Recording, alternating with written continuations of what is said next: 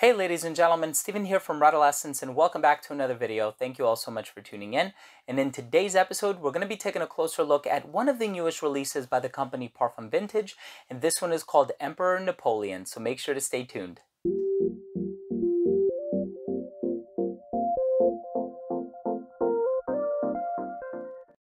So for those of you who don't know, the company Parfum Vintage does make their own iterations of more popular niche and designer fragrances. Sometimes they might make their own version of a discontinued designer fragrance. Sometimes they might make their iteration of a certain Aventus batch.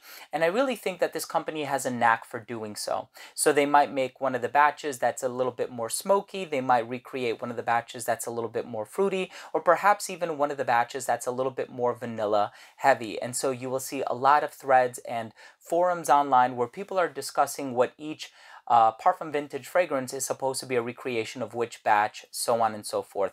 Now, in the case of this one, I actually almost perceive this to be somewhat of a hybrid. That's because I pick up on a little bit of like an Aventus vibe in this one, but I'm also picking up on a little bit of that Aventus Cologne DNA, where it kind of brings it in brighter, fresher, more citrusy territory, and there's a creamy undertone. So with that case, I actually find this to be one of the more unique Parfum Vintage fragrances that I've gotten my nose on.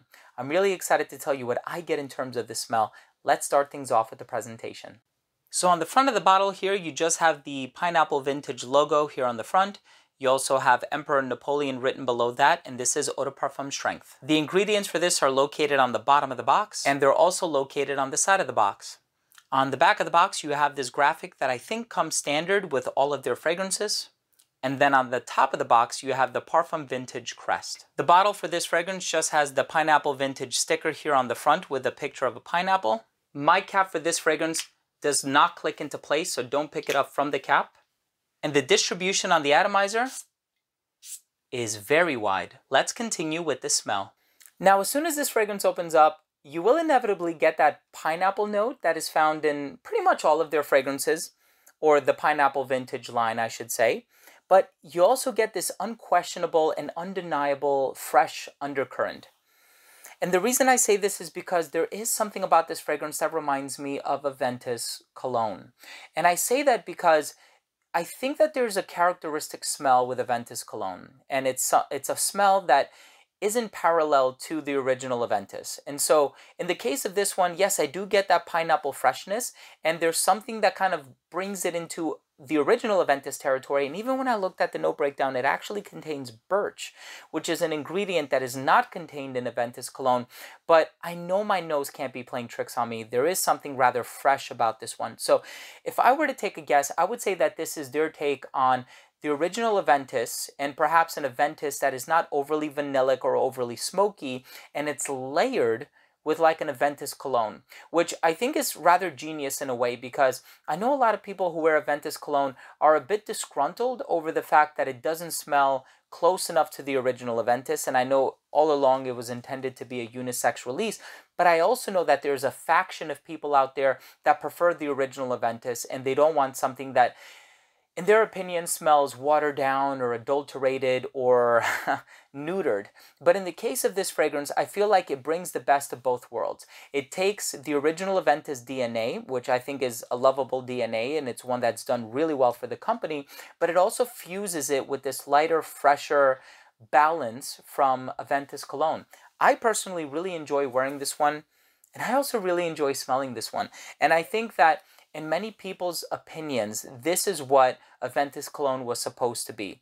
Now, don't get me wrong, I like Aventus Cologne, and I can see myself purchasing a bottle of it down the line, obviously when I can find it at a really good price, and it's already available for really good prices.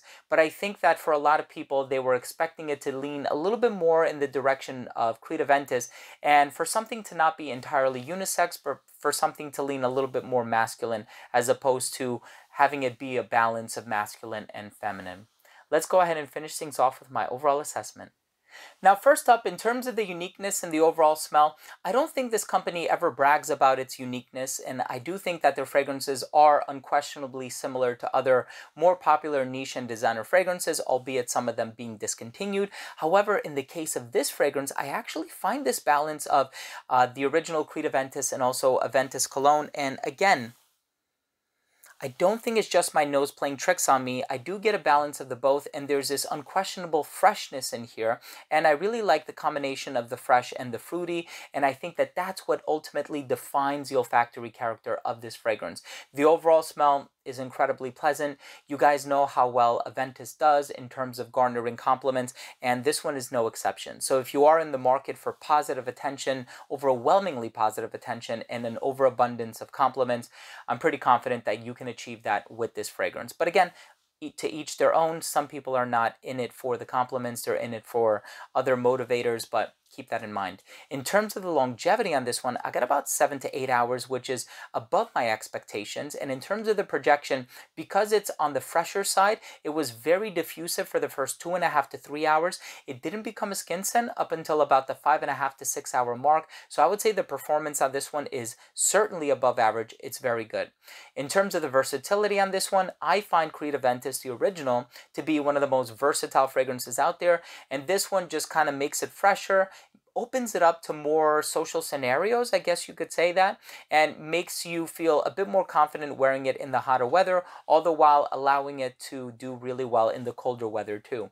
And I would go as far as saying this is one where you can apply it a bit more liberally without the fear of choking somebody out or offending those around you. Presentation on this one is also rather nice.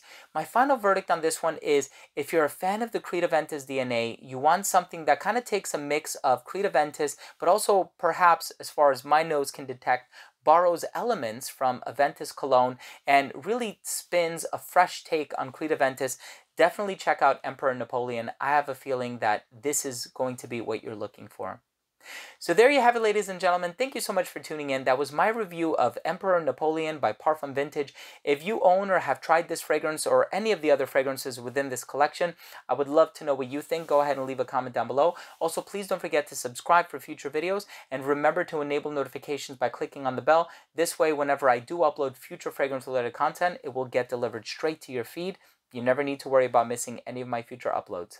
Thanks again for watching. I love you all. We'll see you next time. Bye.